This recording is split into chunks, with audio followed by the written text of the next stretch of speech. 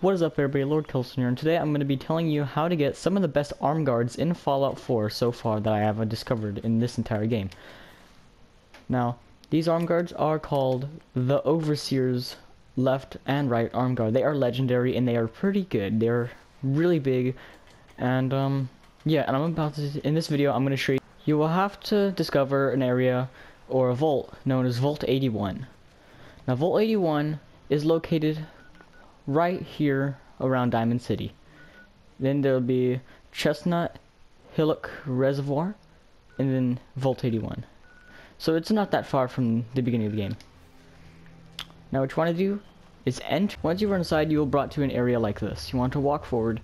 Now for you, since I've already been here, the door will not be open for you. You'll want to walk up to this, and you'll have to activate it. Thing is, you will need 3 fusion cores if you don't have a high charisma.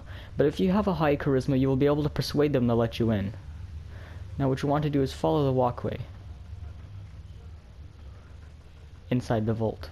You'll then be greeted by the Overseer. Talk to her until there's no more dialogue. Then follow the path that I go right now. There'll be an elevator right here.